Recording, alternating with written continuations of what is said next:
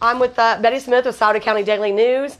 And so again, pleasure to have the moment to talk to you today. Thank you. And so I'm going to kind of toss this over to John and have him give us a little background, I suppose, and we'll go from there. Okay, well, thank you, Betty. Thank you for coming. I am a lifelong resident of Sauter County. I've lived here all my life, except for the time I was away in the Army and the time I was away at college. But otherwise, born and raised here, raised on a little farm on the other side of Wheelersburg in a little community called Garden City. Okay. And have lived in South Webster, though, for about 46 years or so. I'm married, have 3 children, 4 stepchildren, 3 step-grandchildren, 3 other grandchildren.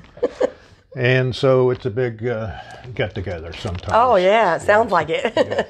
And I went to Ohio University for my bachelor's degree and went into the Army after that. And then went to Ohio State University for a master's degree. Went to the Florida Institute of Technology for a doctorate in psychology. And then went to Capital Law School for my law degree. Yeah. That's a big career behind you, yeah. And thank you for your service, by the way. Well, thank you. Yeah. So now you're choosing to run for commissioner? Correct. Okay. In my careers that I've had, I've gotten up in the morning, gone to the office, and I've helped people. I've helped them one at a time. And they would come in and I'd get out my legal pad or my worksheet and I'd say, what's wrong? Tell me your problem. How can we make this better for you? Right. And we'd go from there. And I've helped people one at a time. But now my law practice is winding down. And I say winding down, it's not the kind of job you can close the door on one day and never have to come back to the next. Right. But it is winding down. But I don't want to stop helping people.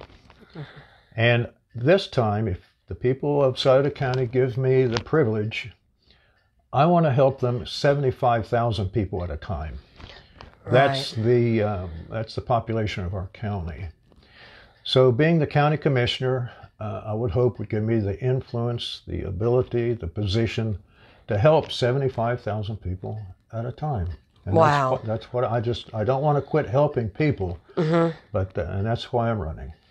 That is awesome. And here's the thing too, and you're saying the 75,000 people. Back in November, I had the opportunity to be a part of the polls, and we did the broadcast from the Portsmouth Tundra, I guess that's what you'd call it. Okay. And there was a very low voter turnout. So if I ask a question, it would be, how do you feel, or how can you get that 75,000 people to turn out to these polls? You know, that importance, I guess, of the vote.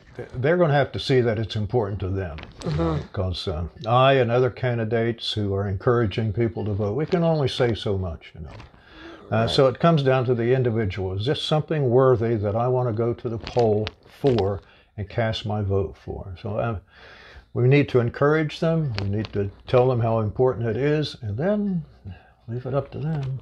Right. Now, on some of the stuff I've read that you've already got out, and it's stating that you're running really on human capital. Correct. So do you want to go into that any further? Or? Yeah. Okay. I've seen a lot of commissioners come and go, and I've seen a lot more candidates for commissioner come and go, and they all say the same thing. And they all say that we need jobs. And we need jobs and more jobs. And you know, I vote for jobs. Right. Everybody does.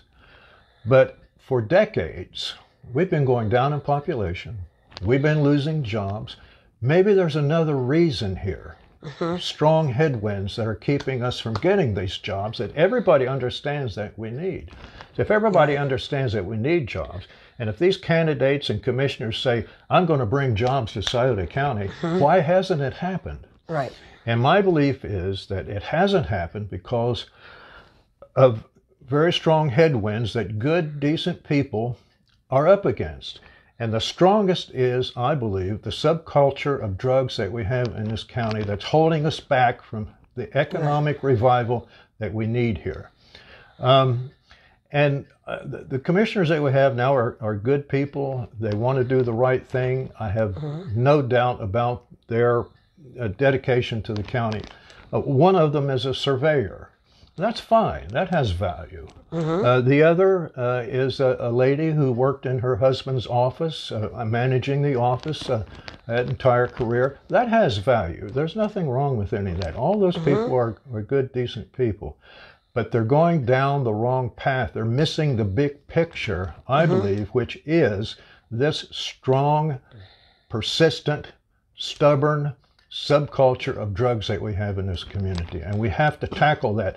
The Board of Commissioners has never been a part, I don't see that they've ever been a very active part of this battle against drugs that we have in this county. And I want to change that dynamic. I want to bring the Board of Commissioners into the battle, and it's a war. Yeah. The drug culture sometimes is very well armed. So we have to be very careful what we do, but we have to be persistent, and everybody has to get on board. We're all in the same boat together. Yeah. Right? Some of us might want a different colored oar. Some of us might want to paddle along with our hands, you know. Right. Some of us might want to put a motor on this son of a gun and blast our way into harbor, but we're all in the same boat together. Yeah. And if the voters of Scioto County give me the opportunity to put my hand on the rudder, I'll say this one thing. Number one, nobody gets thrown overboard. And number two, we're going to chart a course for the North Star, which is freedom. Right. Another event. Freedom from this thing that's enslaved us, this drug problem that's enslaved us. And it's sad that it's came to this. And I appreciate you saying all that, because I had told John behind the scenes, I've taught driver's ed for over 27 years. Oh. And you know darn well we have a class that teaches on drugs and alcohol. Oh, yeah. And I feel that even in our battle, sometimes these kids know more than we do. And I'll say that honestly. Yes. You know, so we have to come at it from a different approach. Yes. And that's the only reason why I'm bringing it up, because he's here with it. And we talk about, I guess, my main concern in class, and I'm going back from a church upbringing, but we try to reiterate that self-worth. And like I said, we know that they're and especially in a county where it's been targeted city of the world. and I do believe that we do have people around that is helping with that paddle that you're talking about. Probably not as much as we would like, or it's not making moves or waves as much as we like, but in 2010, our county population was 79,000 people. Wow. And I remember when it was in the high 80s. Now this year, 2019, the estimated population is 75,000. We're going down. We're going down that way. We're going up in problems. We're number one in the state. 88 counties in this state, and we're number one of those 88 in drug overdose deaths when measured per capita. More than Cuyahoga, more than Franklin, more than all these big cities. We are number one. There will always be people addicted to something. But I don't want to be number one anymore. Let's get it down to 44. Right. You know? Put us at the bottom of the totem pole on that one. Yeah. And I think that issue, the subculture of drugs, is holding us back from, as I said, this economic revival that we want here. And I know, and again, and I'm just speaking on my experience from it too, is that we can all point fingers. We can all say how it began, and we all know that it ain't just one part. There was many parts that came to this. Yes. So, and hopefully, because, we can say mental health, we can say, just how different things have came together. And I'm not trying to get on any big bandwagon here about this, but military included, they've had it in the news where a lot of them has gotten addicted to drugs because they came back and they're hurt, or, we have all these different crises going on that made this great big pile. We have several agencies in the county that speak to this problem, but they seem to be isolated somewhat. One of them is doing their thing over here, and that's fine. Another one is doing their separate thing, and that's fine. But maybe an issue is that they're separated. Maybe an issue is that we need a full court press bringing all these agencies together in some fashion and tackling this issue together. Yes. I have a little motto, solutions together. And maybe that's meaningful to say. I have another motto, bring back Scioto County.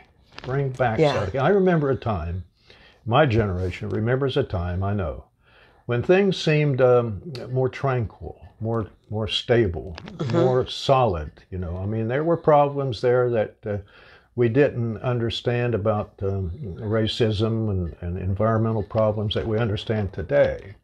But back then, it seemed to me our communities were more solid, less broken. You know, and the generation today doesn't see that. I think so. That's an emotional issue for me, and I'd like to bring back Scioto County. Two last things, because I know you have something else you want to talk about, and I'm going to kind of go on a positive note on this too, and maybe get your outtake for the last, and we kind of talked about this behind the scenes as far as myself coming down here, and I've been trying to work on a lot of the positives in the county. And so we'll talk about like the world-breaking event we just had at Christmas, and the plant for Portsmouth. So, you know, you see the outer stuff in the community where these people are coming together. So I hope that, Exactly. There are really good people in this community doing their best. But I believe that, as I described it, a strong headwind that they've got to fight against. And until we get control of that, I don't know what's going to happen then. Okay. So, like you say, I think the County Board of Commissioners has another issue here too. I want to bring them on board to fight this drug problem that we have, of course. They have a mandate. The County Commissioners has a mandate to oversee certain boards, Board of Children's Services, for example, the Board of Developmental Disabilities, for example, and other boards. I think what they do is they, and there are many qualified people on some of these boards, but there are other people that shouldn't be on these boards. They are friends, or they have connections, or they're famous. Now, with all due and respect of friendship, connections, and fame, that doesn't belong in a place that is mandated to care for our children, for example. Children's Services Board. I think that was a big problem recently with this kid that gets murdered by a heroin addict and thrown down a well. You know? That's an issue. It seems to me that the board appoints people and then they walk away. And they don't watch. They're not standing watch. They walk away and say, here, do your thing. You're on the board now. We have to go to a ribbon cutting ceremony or something like that. Right. You know. So we need to, number one, with people who want to get on these boards, of course, we need to get a resume from them. We need to interview them. And we need a police background check for every one of them that gets on these boards. If getting a beer license requires a background check, police background check, then it's good enough for the kids. Right. That's the way. Accountability. Absolutely. That's what it sounds. Yeah. And they're missing their mandate of oversight of these boards, and that's an extremely important thing that we need to push forward for. John, I appreciate your time today. I mean, this is the first time to meet you. I know about you. Right. That was nice to know. And again, to you, the viewers of Scioto County Daily News, and I'm sure you might share this with your watch parties. Take a look at his history, his background, and he is saying accountability.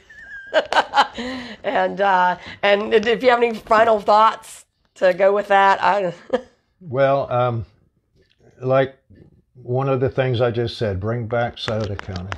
Yeah. Let's make this a stable community where people aren't moving away, they're moving back. And they're bringing their families and their buying power with them because they feel their kids are safe here, they feel they're safe here, and they feel their neighborhood is connected.